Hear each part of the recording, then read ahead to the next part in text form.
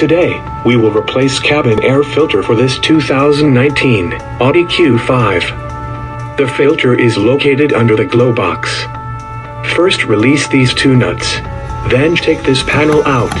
This panel is pretty flexible. The cabin air filter is just behind this white cover case. There is a clip on the right side. Pull it to the outside of the car. It'll pop right down.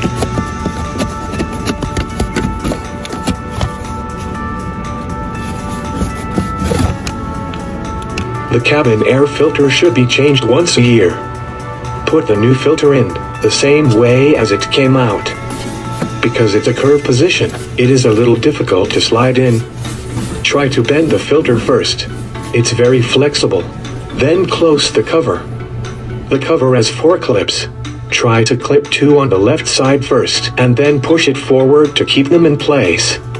And reinstall this form insulation. The edge goes behind this plastic. Put 2 nuts back. That's it. Super easy.